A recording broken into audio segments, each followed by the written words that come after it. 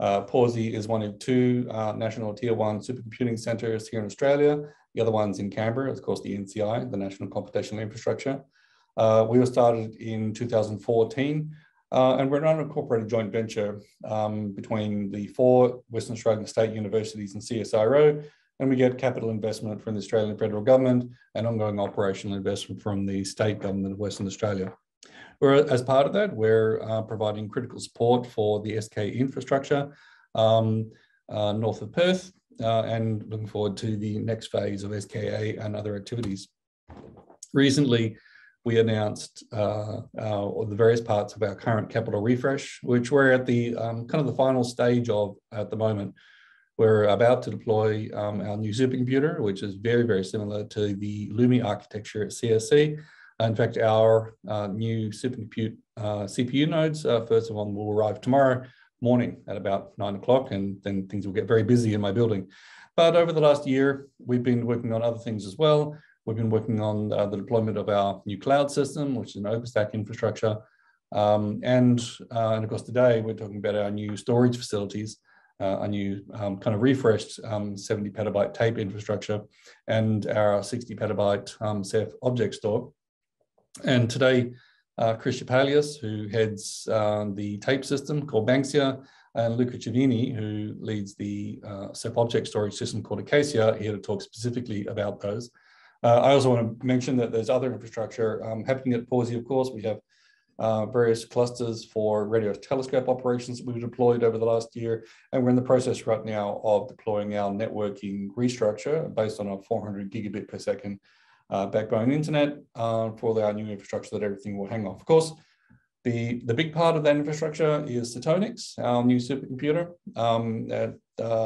which up and running will have over 200,000 AMD Milan cores, over 750 MI200 GPUs, system memory, a really big storage system, and that big scratch storage system is of course small compared to the large volume storage systems which we are about to deploy and have announced.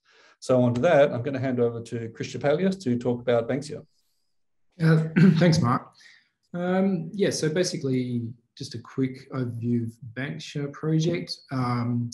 We basically wanted to achieve a number of project deliverables, as you can read for yourself there.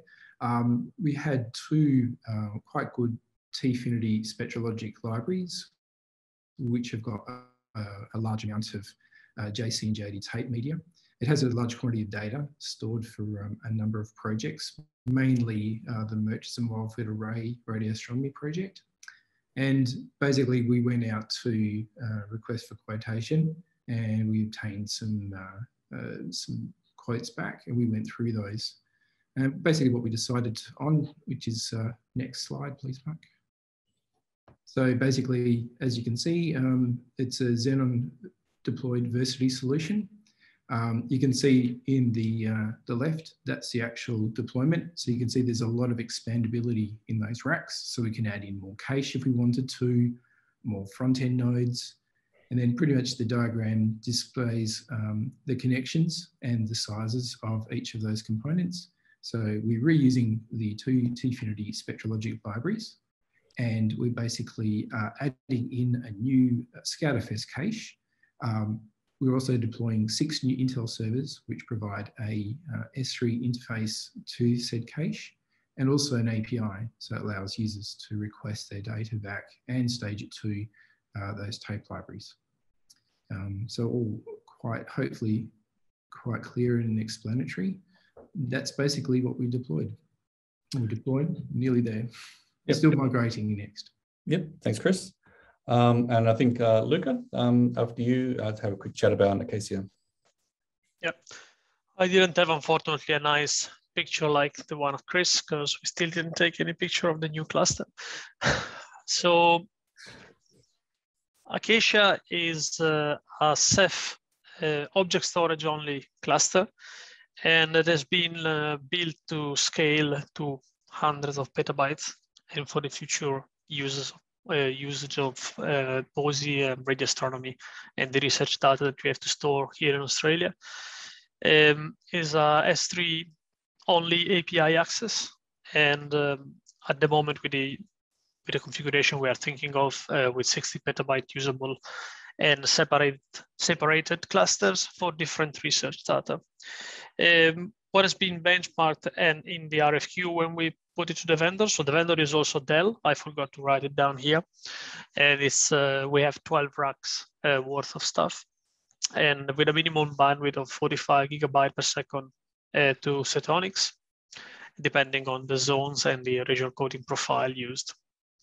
We went to object storage, as everyone probably would know, because it's much easier to share data with the general public. It can be much more scalable than other kind of mounted file systems. And we found also having a look at the different options that the vendors gave us in the RFQs, that going to Ceph and open source was probably the only way to achieve a very large amount of storage with a minimum cost.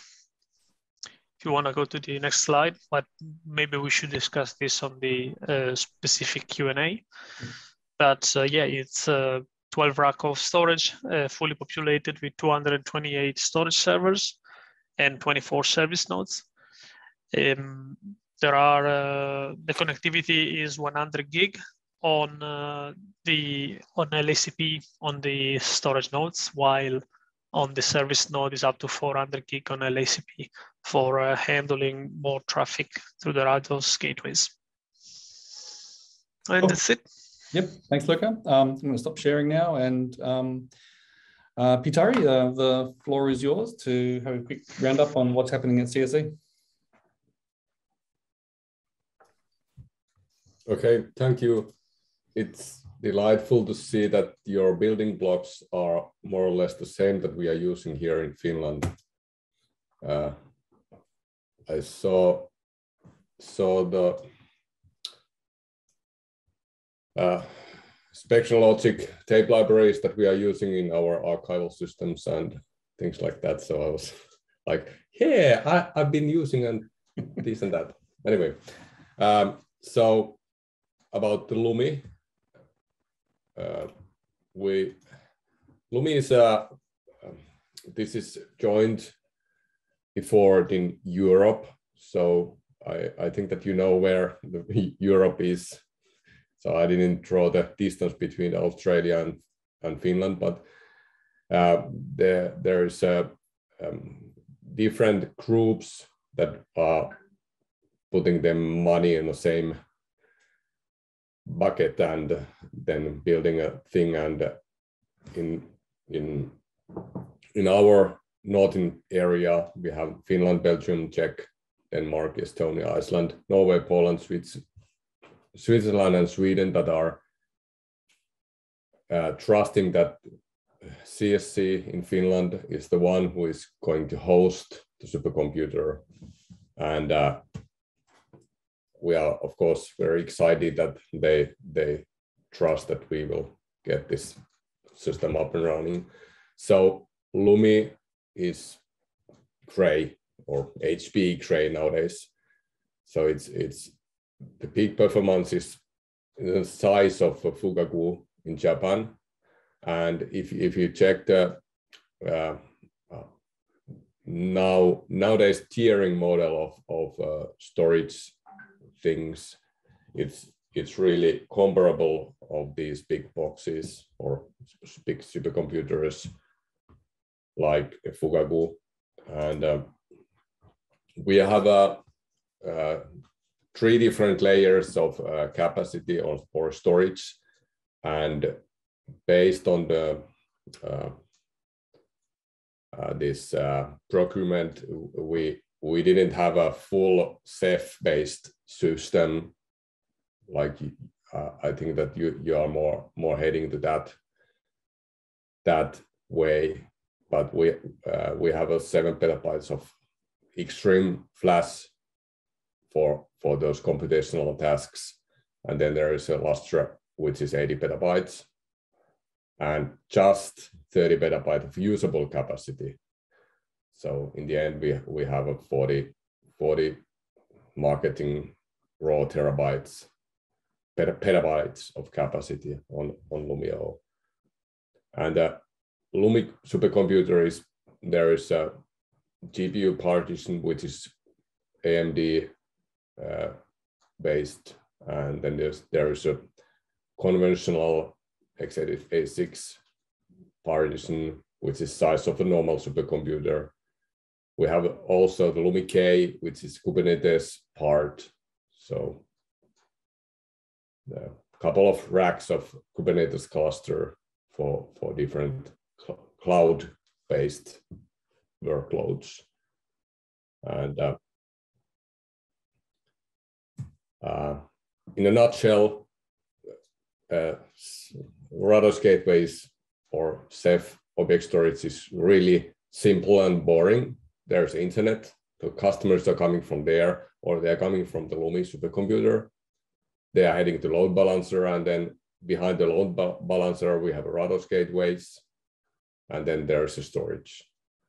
And I was going to try to draw the full picture, but it's so messy that I decided that because I didn't know the skill level of all the audience, I didn't start to draw every network switches and things like that.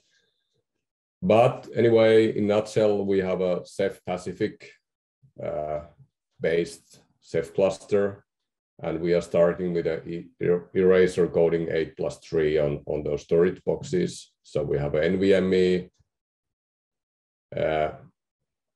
partition for metadata, and then we have a spinning disk for the storing the data.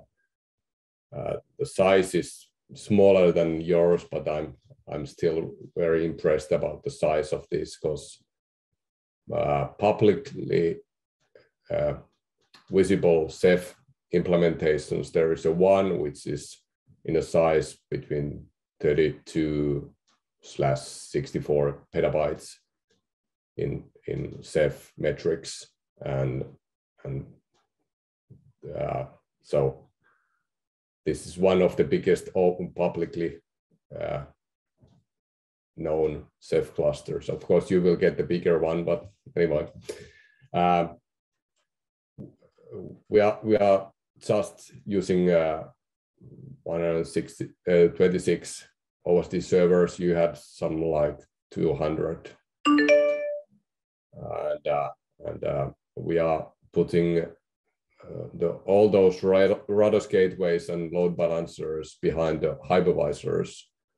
So we have a different batch of nodes for serving the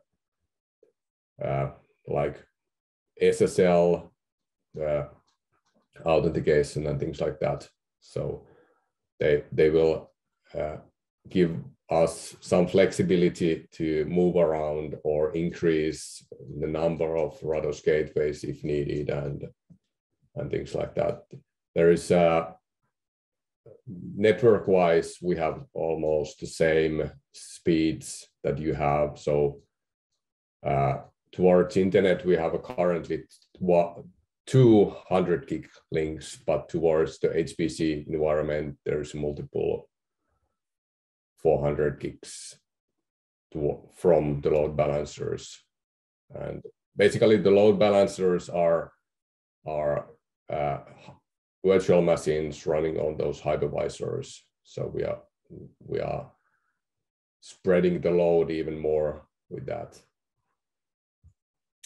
And we have some challenges.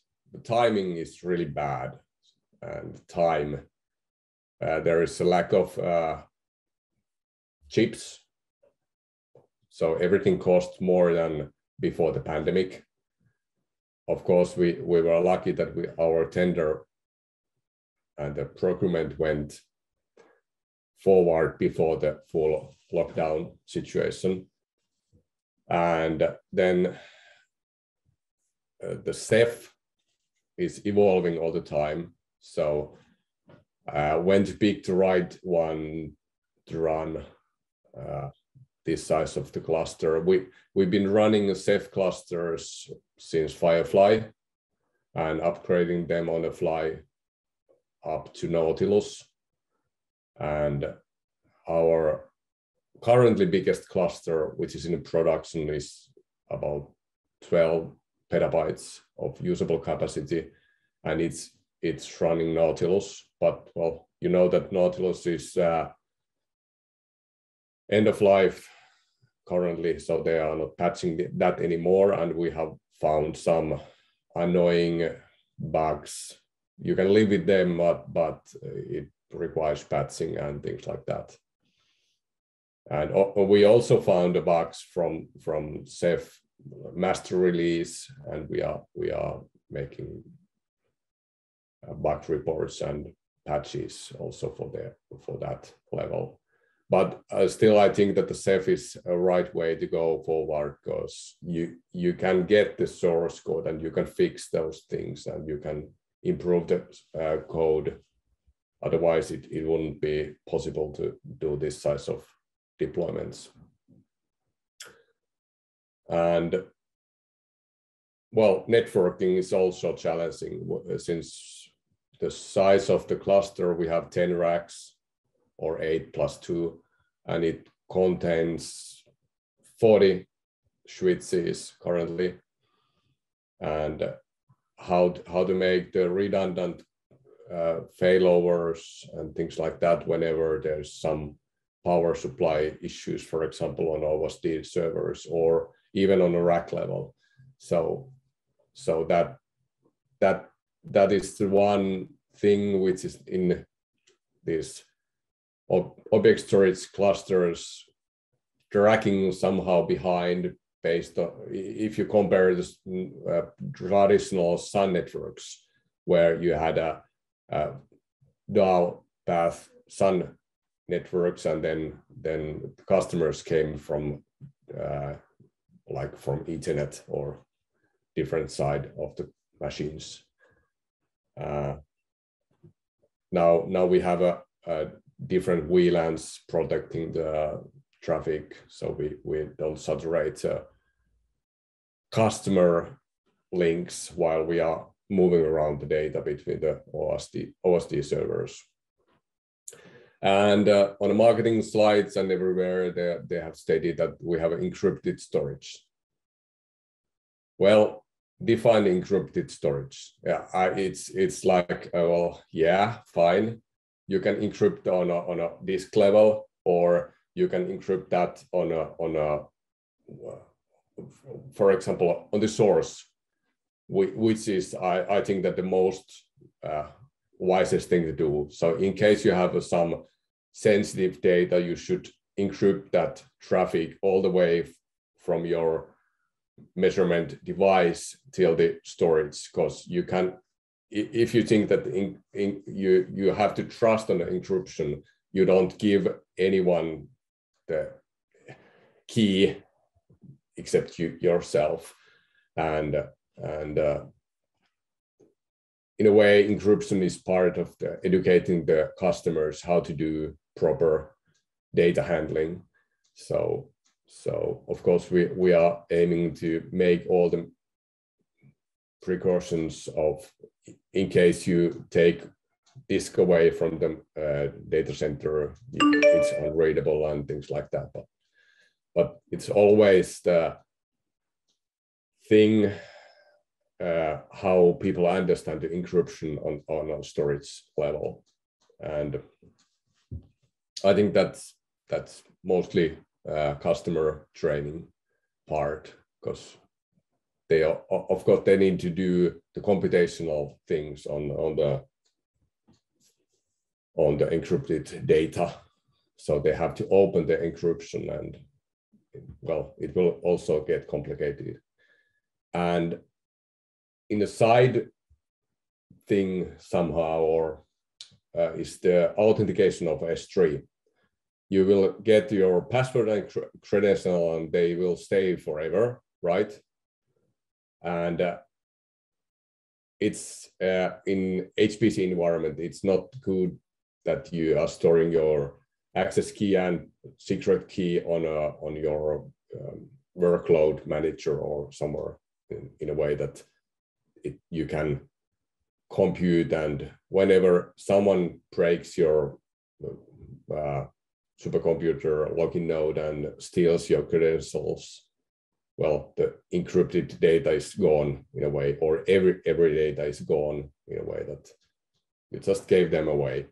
So our approach currently, I don't know if it will fly fully, but we are currently doing in a way that we are using expiring tokens. So a normal user will authenticate, and he or she will get expiring tokens that will last like 5 hours or 8 hours or 5 minutes. And then if you get those S3 credentials, it's not, you can steal the data on that time that that token is active, but after that you have to authenticate yourself again to get those data streams up and running. And the amount of servers is also challenging because, well, we have 200 nodes, hypervisors, physical servers like OSD servers, and the Rados gateways, and monitor nodes, and Grafana, things like that. And without Ansible, I think that it's really challenging. Of course, you can use Puppet or other tools like that, but we are going with Ansible on maintaining all the operating system level things on the cluster. And when we enter the production, it will be really challenging, because I bet that the HPC users, they can be really creative. They can do things that you wouldn't even imagine that someone can do. And we have already seen a glimpse of this kind of behavior with our 12 petabyte of Atlas cluster. So they can saturate the Rados gateway traffic with a clever genomic GPU workloads. So I'm excited to see how they can bring the throughput down for our Rados gateways next time. And I'm really happy that I have come with some solution for all this. The biggest is my Ceph team, Hannu, Joni, Jukka, and Pupu. Joni is also in this meeting. And I think that collaboration between Pawsey and CSCS in Switzerland and things like that will help us with the Ceph challenges that we are facing. So this is my somehow small show. In case you have something to ask, feel free to ask. Yeah, thanks, Peter. That was great. Indeed, quite without really particularly planning to, CSC Finland and Pawsey here in Perth, we seem to have found ourselves running on very parallel tracks when it comes to both what we're doing in supercomputing, but also what we're doing in storage. And so there's a really fertile ground here for our centres to collaborate very closely in the future. And we are, in fact, doing that and building those collaborations. That's one of the reasons why I want to invite CSC to come to this little thing, really, is just to get a bit of a view into what it's like down here as well. So now that's the presentations kind of over, and this is an AMA, and Ask Me Anything. And so we really throw this thing now open to the audience, and we're quite interested in any questions you might have about what we're doing, what we think about this technology collectively. We did receive a few questions online in preparing for this talk. for this thing today, which I'm happy to start with. If there's no one's got a pressing question right now they want to get off their chest, it's okay to just go off mute and ask your question if you want, or to just put it in the chat and we'll pick it up that way. Or just raise your hand. Sorry? Or just raise your hand, yep. The hand raising thing, that will work too. But if I miss you, then just yell, or just, you know, go off mute and yell. That'll work too, whatever works. So with that, we did receive a few questions, which I'll throw open to whoever wants to ask them, really, answer them. And the first question is, what replication ratio are you using on your Ceph cluster?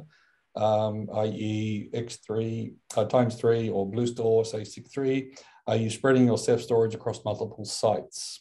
This sounds like one for Luca. You're on mute.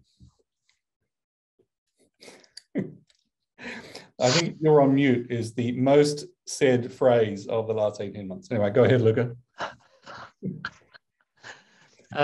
So we got, we don't use replication because replication is too expensive. So we just use that on some pools in our cloud system, but on Acacia, we are not planning to use replication aside from the obligatory places like the metadata pool. We are planning to use and to test before 4+2 for direct cluster support, but for storage more of 6+3 or 8+3. And in the future, we would like to test also more extreme configurations like 11+2, but it's still for the moment is out of scope. And regarding multiple clusters, so this capacity that we have, like around 90 petabyte raw, we are going to split it into multiple cluster, where in the beginning they're going to live separately, but in the future we are planning to create storage classes and maybe use the Ceph Cloud Sync module to back up as well most important data or very critical data to external providers like AWS or all the S3, essentially S3 compatible providers. I don't know if you want to add something, Dari? Well, here in Finland, we are using 8+3 on the cluster, and with the Pacific Ceph version, you can do some replication on a bucket level. So that might be one way that we are investigated on a certain customers, but we are not using the separate machine rooms or separate data centers for storing the S3 data currently on this Lumio data.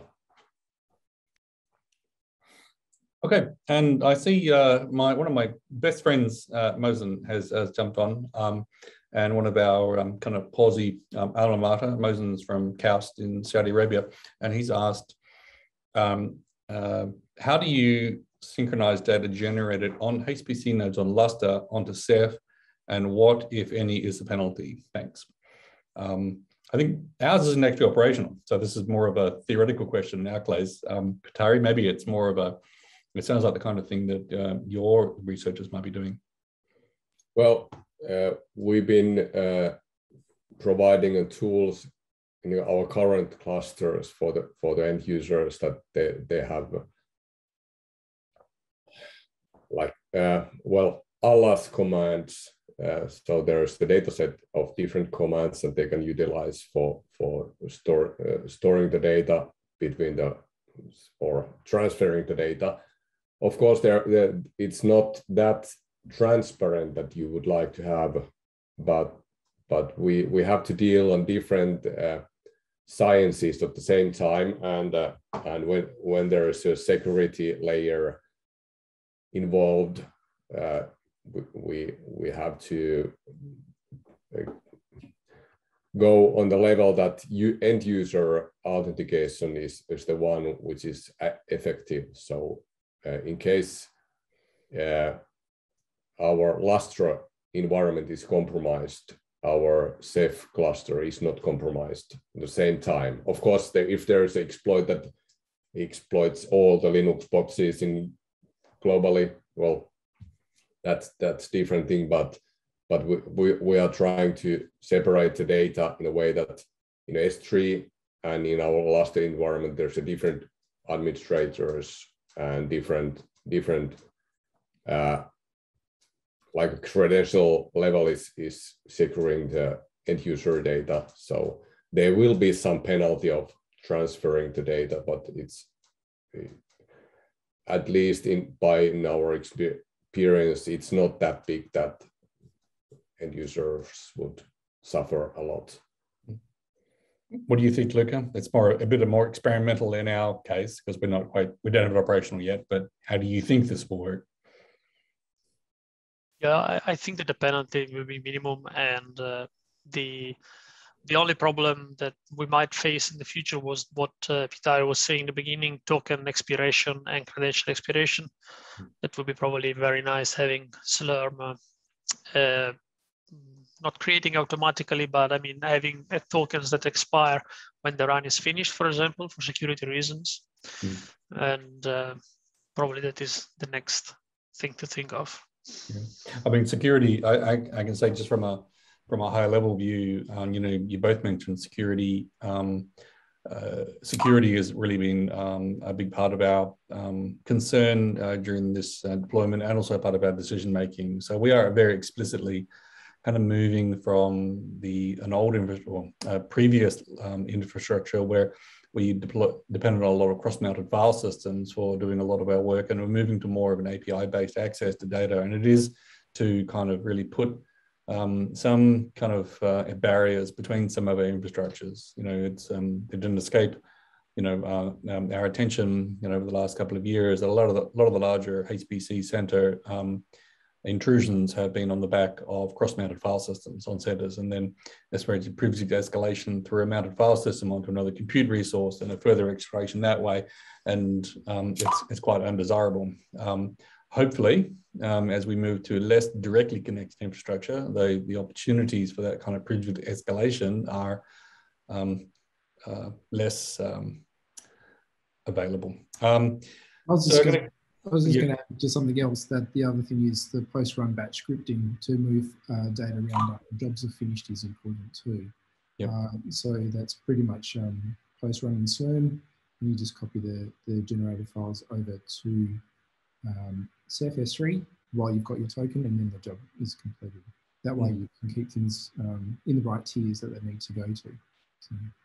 Cool. Chris, I think the next question is for you. And it says, you say that you're using 2x replication on tape backup.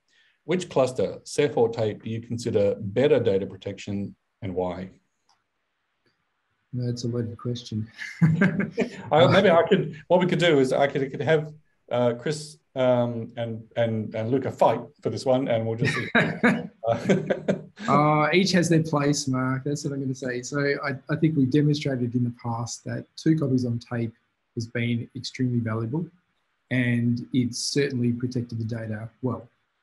That's not to discount any new methods of protecting data. And I think the key is you need to characterize the protection you want for your data, depending on its use and longevity.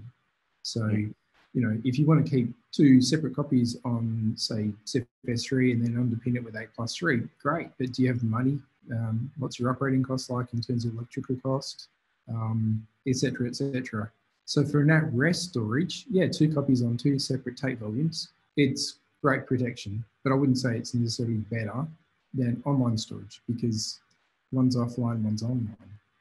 How can you compare apples with oranges? I know, like, you know, in this particular deployment of our storage, we very explicitly went down this path. I mean, we could have just spent an entire budget on a larger tape system, and we would end up with, you know, quite a good large tape system. And it kind of goes on to the next question, which is comparing the capital costs of tape and this kind of Ceph infrastructure. But we really have decided to kind of split our investment in this way and kind of do fairly large deployments of each, both in this case tape and Ceph infrastructure, to ideally get the best out of both worlds. We want a large amount of storage, which has a higher level of availability than necessarily is available on tape. A big part of our data storage facilities here are around supporting the various radio telescope activities. And these days, a lot of those projects use virtual observatories to actually distribute their data. There's basically a web front end to the data resource, and you really want a reasonable amount of back-end storage, which is available at latencies that are simply not available from a tape system. And that's an ongoing need that we have, and it's quite large data sets that fit within that framework. And so, if we could get a lot of storage from a big tape system, but would it necessarily be exactly what our researchers need? It's not really clear that would. Depends on the frequency of use, right? So I mean, you've got a large amount of archive data, which is very infrequently touched. Yeah. The thing is, I mean, tape is relatively cheap if you look at the cost. I mean, it's 2 electric kettles worth of electricity to drive each one of the tape libraries is basically over 2,000 watts. So it's pretty cheap, but you've got to add on maintenance, and you've got to add on the cost in US dollars per enterprise media cartridge, the cost of a tape drive, etc. So when you start putting sunk money in, it's not as cheap as people think. However, if you went LTO, potentially you could save a little bit more money. Yeah. That said, I mean, Luke has done extensive characterization between the two different costs, but this is pretty much as low as you can get online storage for, in the cheapest dollars per TB usable. Yeah. You could buy a factory solution and pay potentially 5 to 6 times the price per TB and still get, if you wanted to get the similar amount of storage. Here in Finland, we have at least in our team, we have this joke, which is partly true.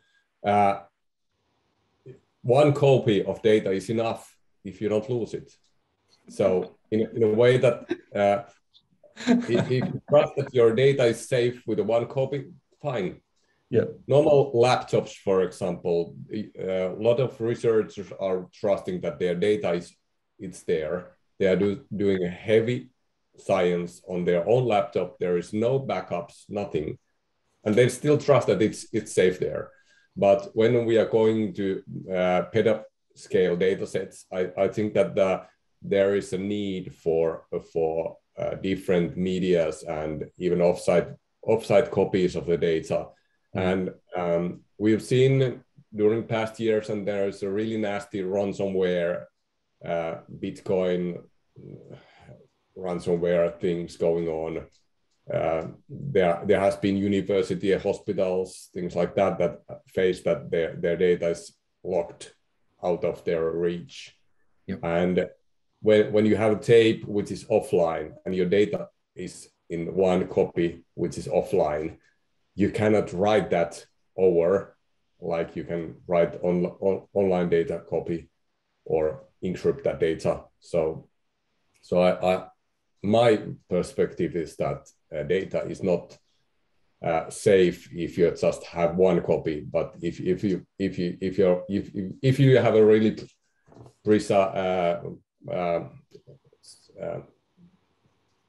really good data that you want to store forever, for example, make a couple of copies and consider the tape as a 1 option, because you can take that tape away from the data center, you can move it somewhere physically, and it's recovery options are better. It's very stable, and you can load it, like you say, you can load it somewhere else and obtain the data back. But the other thing is, we're a research facility, so I mean, someone's got to be pretty keen to try and encrypt 56 petabytes of data. It will take them quite a long time, especially if they tried. But yeah, you've got to have security as well, and multiple copies. I agree with you. So another question, Chris, I think it's back to you again, because you mentioned LTO. Which generation of LTO tapes are you using, and which hardware vendor are the libraries / drives from? Okay, so we're not using any LTO per se. So my value on LTO was it is because there are more players in the market, it's a cheaper media format. We use enterprise tape from IBM. So basically it's, we use JD and JC cartridges with TS1150 tape drives. So as being enterprise, they are slightly more expensive per TV usable than LTO. But yeah, I couldn't give you a value on LTO compared to enterprise tape. It depends on who you're purchasing it from, at what discount you get it. But if you wanted to go cheaper, certainly you could use LTO as another option instead of what we've used, which is enterprise. We use enterprise because it has a very long failure rate between failures. So we can push the tape out to 15 years without any problem because of the grade of media we're on. That's why we can reuse it. However, I'd not like to run LTO for more than say 5 to 7 years really before you recycle the data off those cartridges. Okay, so yep. So moving away from tape now and onto something a little bit quicker. SSDs. So there's a question here. I think this is to Luca and Putari. 15 terabyte PCIe SSDs are becoming common. Their prices plummeted. 30 terabyte PCIe SSDs are also becoming available. Are you considering a change away from spinning disk in the next year or two? And will this also become the final nail in the coffin for tape backup solutions? Yeah, you start, Peter. If you have money to throw at me, I will exchange all the SSDs to or spinning disk to SSDs.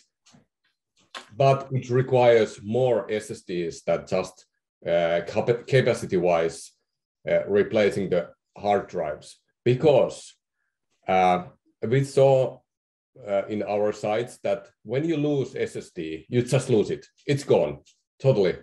Right. And if you lose 30 terabyte disk at once, it requires a lot of replica transfers and things like that.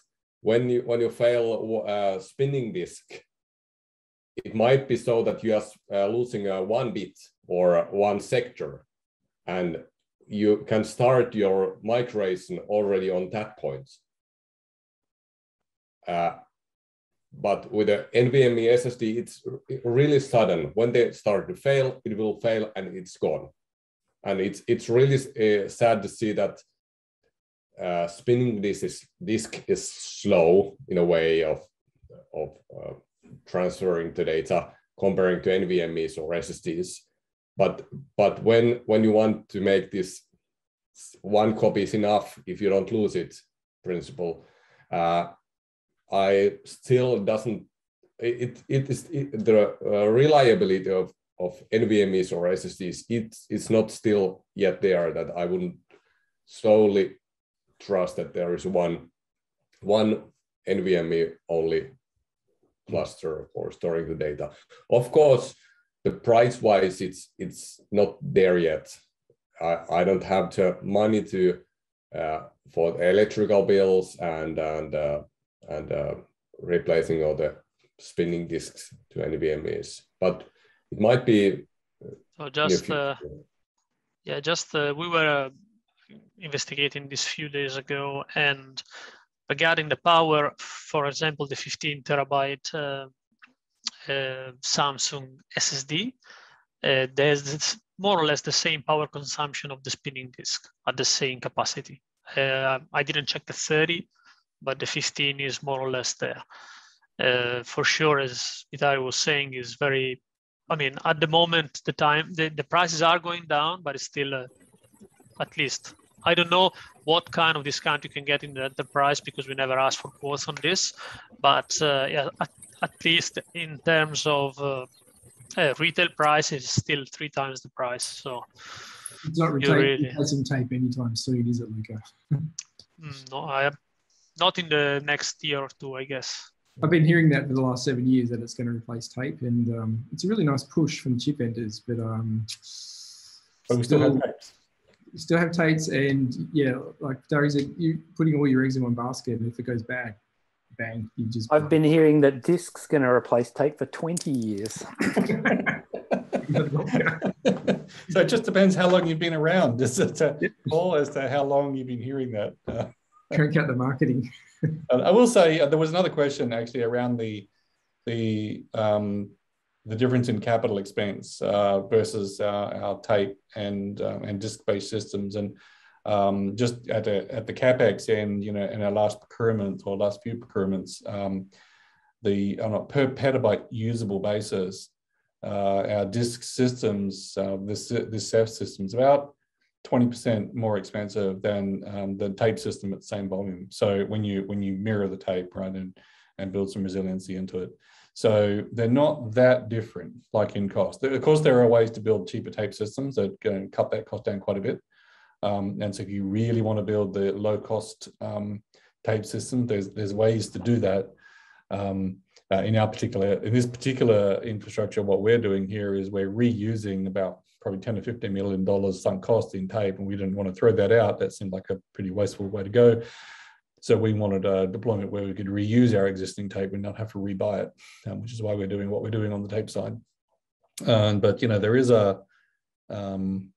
still a place for tape. It's, you know, from an energy point of view, it uses much less energy. So it really it depends what you're trying to do, and I think it ultimately comes down to what your users are trying to do. If users are plonking 10 petabytes of data on a system and they're not going to look at it for 6 months, but they still need it, then, you know, why put that on disks? It's just it's kind of a waste of money, really. Even if tape's 20% cheaper in that context, it's still not a bad idea.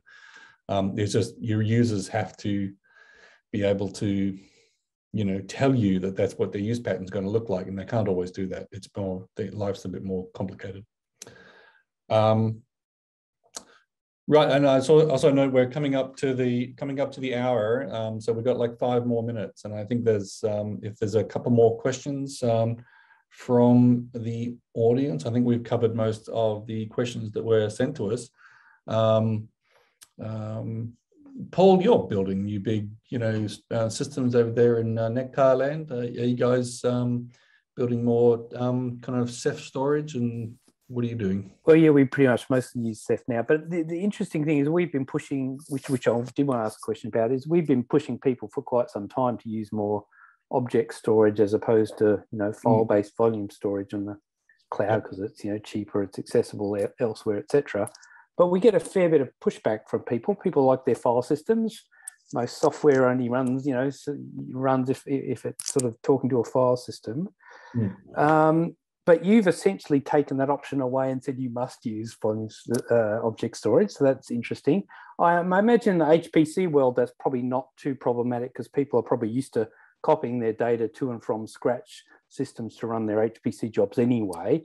Yep. But I'm wondering if, you know, cloud users or other users, this is going to be a problem, or you expect it to be fine?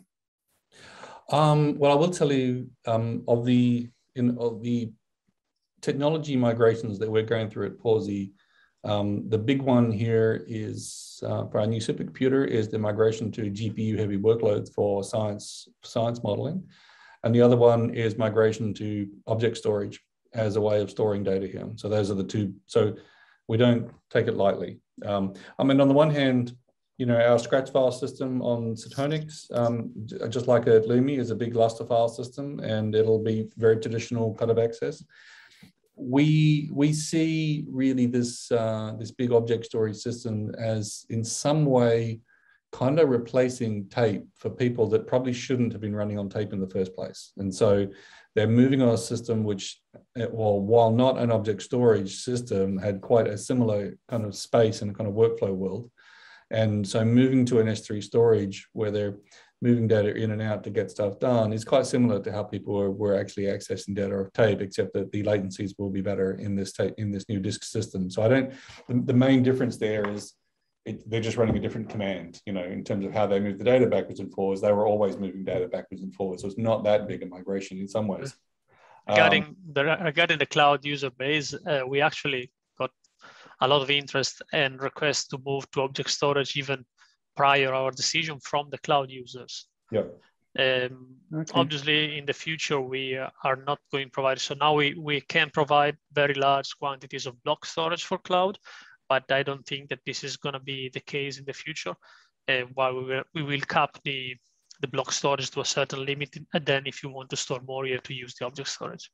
Yeah, I think we can thank the commercial storage vendors of the world for hastening this a little bit. I mean, you know, S3 obviously is an AWS thing, and, you know, the others are doing similar stuff as well. And so if you're working in that kind of DevOps kind of cloud environment, you are already doing this. It's not such a big transition. It's if there's a transition, it's really for the kind of people who don't work like that, the non-cloud users, exactly, HPC people, right?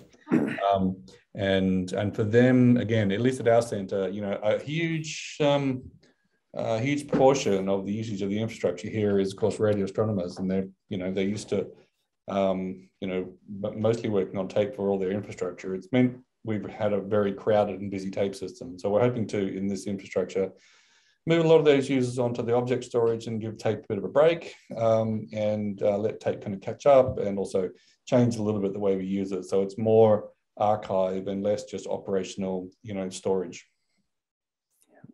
Yeah.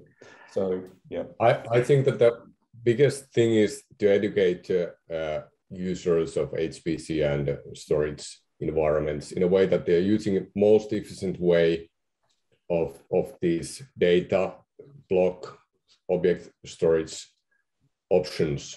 So I think that that tape is not going away on a certain areas. Spinning disks have their place. Of course, there's NVMEs that are faster, but there's a when you're using your tools right, it's surprising how you can make your science on a tape, for example. So I think that how people understand where the data is streaming back and forth, it's the thing that we need to emphasize on at least here in Finland, and I think that that's also in your challenge, how to educate the people.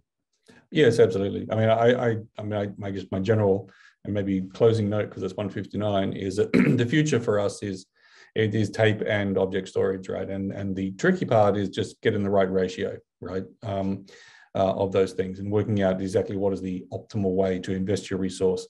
At least, you know, the HPC Centre, and so, you know, in the future we'll be expanding both in ways that make sense, and then but the immediate challenge really absolutely is around educating users and helping them to understand, you know, how to migrate to this new thing, S3 storage, object storage, for a bunch of users who might not be that familiar with it, because, you know, it's not the cloud users we're trying to migrate here, it is the HPC users. And as Lucas said, the cloud users on our cloud system, they've been kind of metaphorically grabbing us by the lapels for the last year and going, why don't you do object? Come on, you've got a cloud system. Why doesn't it do object storage? And we're kind of like, you know, give us a break. We're trying very hard. Anyway, so, I do expect, you know, some little hiccups as we're migrating over. I will say, you know, our team, actually, my good friend Lachlan Campbell just joined on. Dr. Campbell is actually one of our staff. He's working closely with radio astronomers here to make sure that they're fully prepared for this migration to object storage. And they're really embracing it, as far as I can tell. It's obviously, it comes with some challenges. They actually have to directly change workflows to be able to accomplish this, but they also understand that it's going to provide them with, in some areas, a significant improvement in the performance of that system and the way their workflows work. So, yeah, I wouldn't say they're pretty happy with what we're doing. I think they're cautious about it, but they, you know, and then there's the rest of the users who will provide a lot of tooling and education around, especially over the next 6 months as we're getting this all up and running. Now it's 2:02, and this thing's supposed to end at 2 o'clock, and Patari and our Finnish colleagues, they need to go and get their second morning coffee. It's pretty early over there. I think if there's no last minute questions, I think we might call it here. I'll just give 1 moment of silence for anyone who wants to pipe up and ask something that's burning. No, I don't think so. But cool. Well, thank you very much, everyone. And to our colleagues in Finland and around Australia, please stay safe. We look forward to seeing you all again soon, and look forward to seeing everybody in person at some point. That'd be great. Obviously, it will be a little while, like a year, who knows, but, you know, someday. And farewell, everybody. And there will be, this session has been recorded. So if anyone wants to grab it or share it afterwards, that should be no problem. And Aditi, our marketing person, will be in touch with registrations to give you the recording if you need it. So thanks a lot, everyone. Have a great afternoon or morning wherever you are. And see ya. Yep. Thanks, Mark. It's good. Yep. Bye-bye. Bye.